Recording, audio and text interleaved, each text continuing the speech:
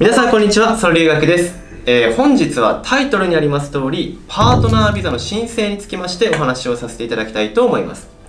こちらのパートナービザなんですが、近年お問い合わせがとても増えていて、実はSOL留学を通してパートナービザを申請してすでに取得されている方も多くいらっしゃいます。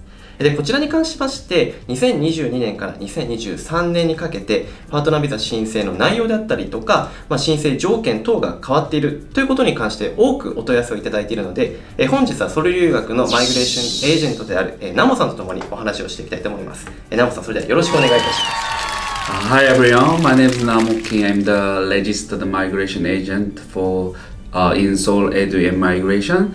So today, like Haruki-san mentioned, that we got many inquiry from the Japanese students about the partner visa, and then recent previous 3 months we see the more than 10 cases of the visa grant, partner visa grant for our Japanese client, and then a lot of new students and new client worry too much about the new changes. So today we make this video to explain you about how this change will affect your partner visa preparation. ということで本日はいわゆる Q&A セッションという形でナモさんの方に、こちらのパートナービザに関しましてご質問の方をさせていただきたいと思います。それではまず1つ目。全体的にパートナービザが変わります、条件が変わるといったことが多いですが、2022年から23年にかけて何が変わるのですかといったご質問になります。So the first question is, like roughly, like generally, what's any changes in 2022 to 23? So 2022 and 2023 means they're gonna be start from the July 2022 until June 30th of June 2023.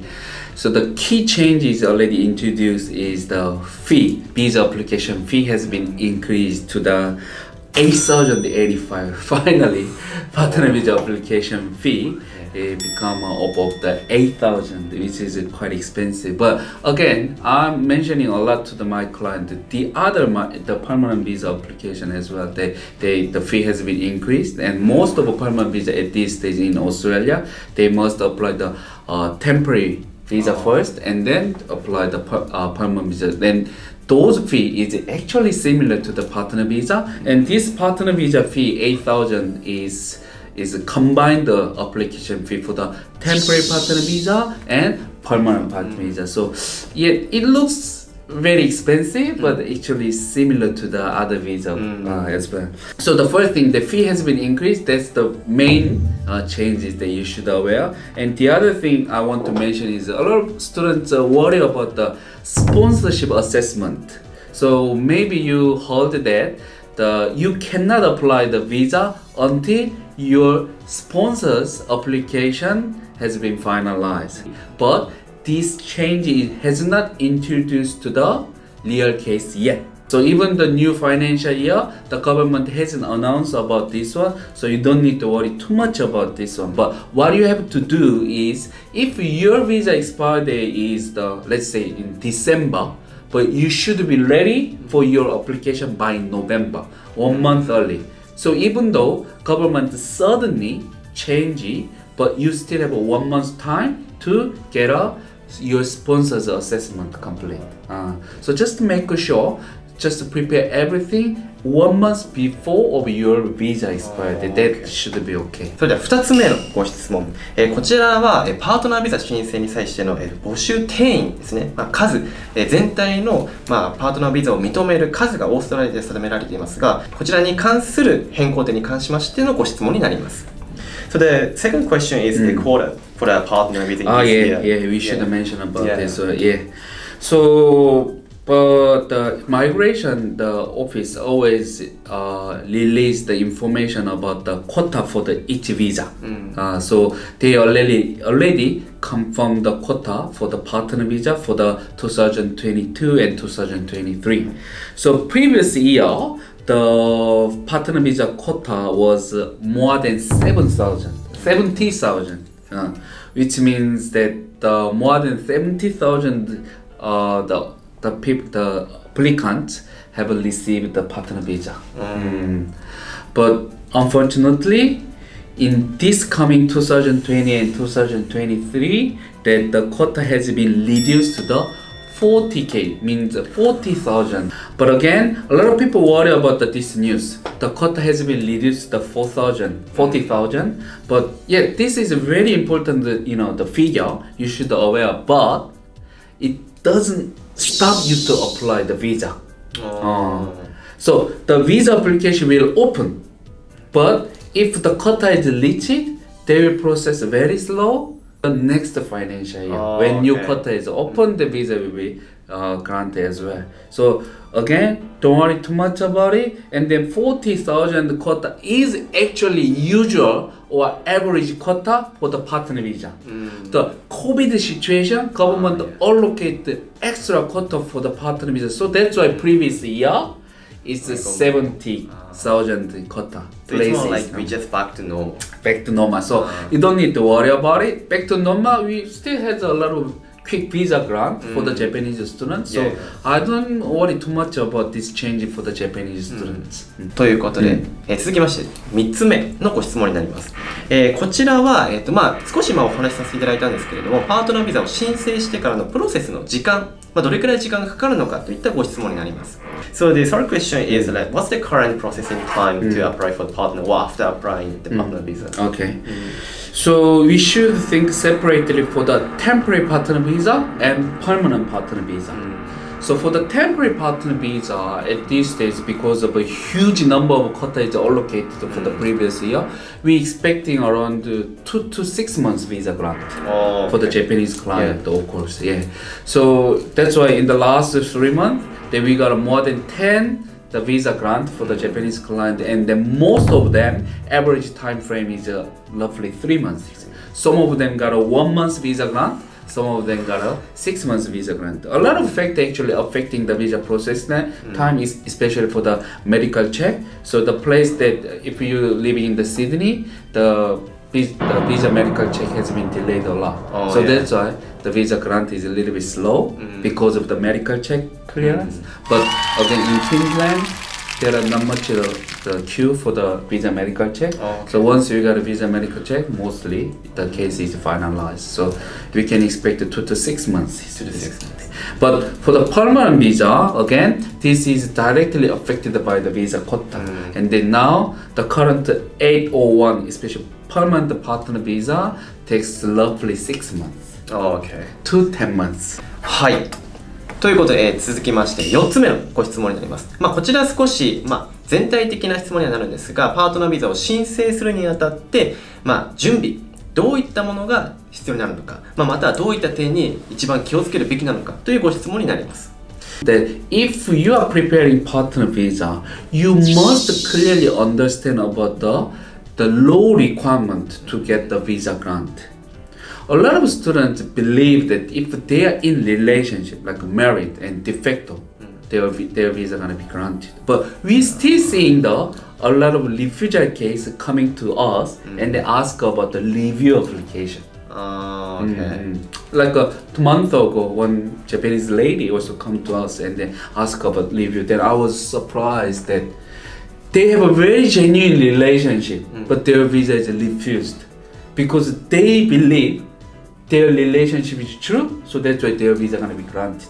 But this is an assessment. That we have to understand what government wanna see. That we have to prepare based on their kind of the requirement. To provide evidence. That's right. The government officer sitting like me, and then they are only checking the evidence what we provide.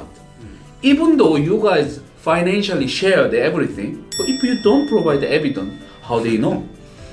If you just make a statement, we are sharing everything, we pay the rent together, we pay the bill together, but if you don't provide those things, evidence, how they believe. So the most important thing is you clearly understand about what government require to see, and then how you prepare physical evidence to meet those requirements. That's very important thing. So a lot of students not just contact us just right before their visa application or visa expire. They usually contact us at least 3 to 6 months before the visa expire. Then we get started together a bit earlier. So we explain everything one by one, and explain why you need this document.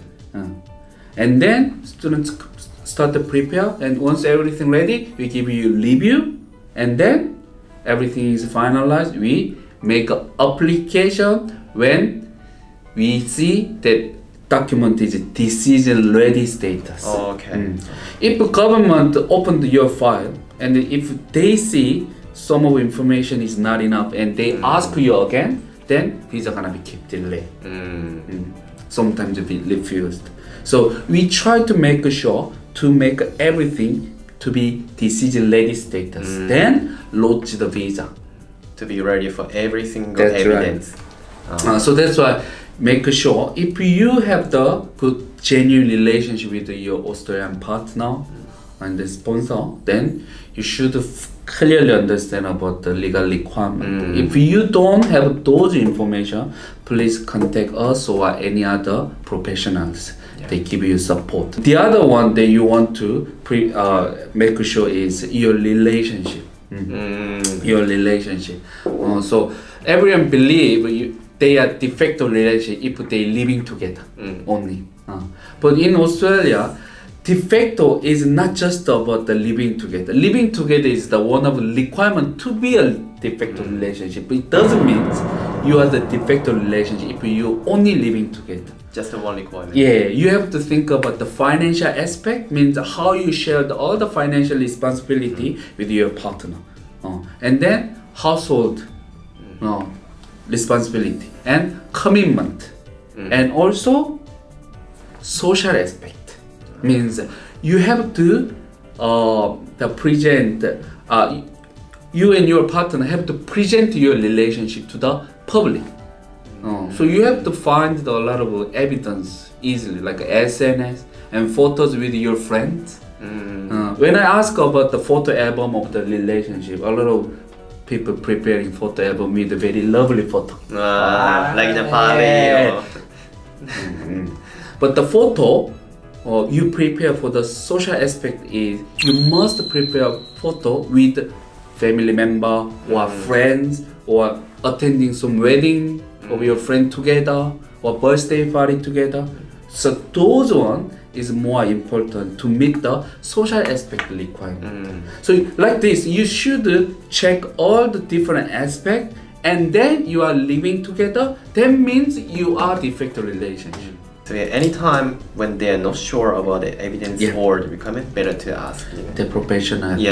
Because if it is refused, it takes at least 1 or 2 more years to get the review application. はい、ということで本日は、弊社のマイグレーションエージェントであるナモさんと、パートナービザにつきましてお話をさせていただきました。大変多くのご質問であったりとか、お問い合わせというものは受けているんですけれども、やっぱりこちらのビザの申請に際して、重要な点だったりとか必要な条件というのはもろもろ変わりますし、ご自身だけで、調べたりとか確認するというのは少し限界があるかと思いますので、何かご不明点等ございましたらぜひ、弊社マイグレーションエージェントであったりとか、他の弁護士さんにご相談されるのが一番いいかとは思われます。SOL留学に関しましては過去10年間において、政府公認のマイグレーションエージェントの方で、パートナービザを含める他のマイグレーションサポートの方もさせていただいております。ビザが下りるかどうかということに関しては 100%、こちら保証できるものではないんですけれども、その前の査定の部分に関しては必ずチェックさせていただいて、過去にパートナービザを申請させていただいたSOL留学の学生さんに関しては今のところ 100% ビザが下りている状況ではございます。ですのでこちらに関しまして何かご不明点等ございましたら、ぜひSOL留学までお問い合わせいただければと思います。それではナモさん本日はありがとうございました。ありがとうございます。それではまた次の動画でお会いいたしましょう。ありがとうございました。